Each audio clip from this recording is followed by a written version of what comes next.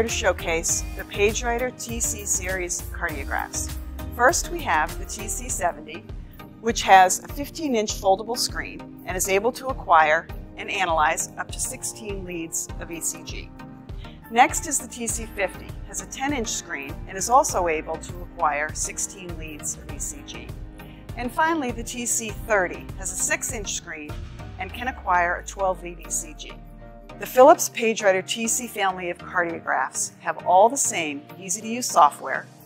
All the cardiographs support the latest Philips DXL algorithm with diagnostic reports that follow newly updated guidance and recommendations from the medical community. The cardiographs are touchscreen or hard key. All leads are displayed on the PageWriter TC screen as the patient cable is connected. Leads are color-coded green, yellow, or red and show individual lead quality. Lead reversal warnings appear in a pop-up window. Lead map is a guide for correct lead placement. Step 1 is to touch the blue map icon in the lower left corner to display the lead placement locations.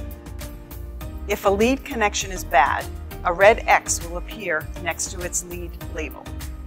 If all leads are correctly placed and picking up strong signals, then the next step may be performed.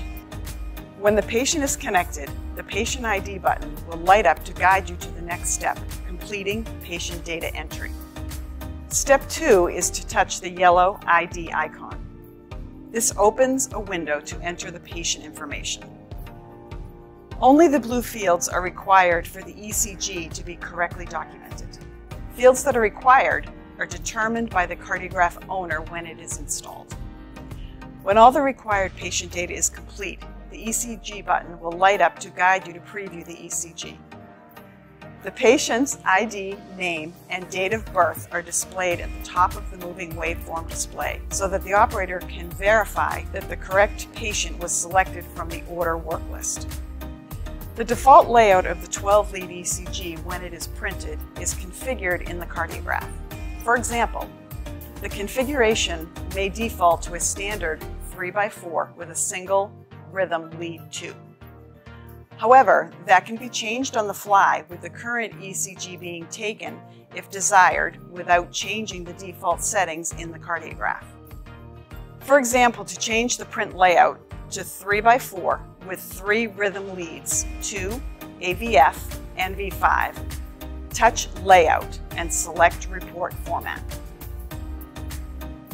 Filters, lead selection, paper speed, and gain may all be changed on the fly if necessary, but the cardiograph default settings will automatically reset for the next patient.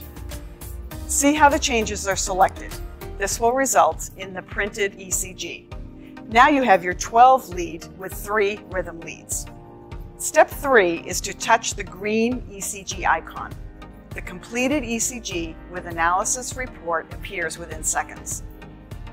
The 4 operations near the upper right of the ECG may be performed independently or linked together for ease of use and to ensure that all 4 are performed. Print the ECG on the cardiograph recorder. Save the ECG in the memory of the PageWriter TC. Using the down arrow on the PageWriter, a different view of the ECG may be seen and printed if desired. For example, the 3 rhythm leads are shown here.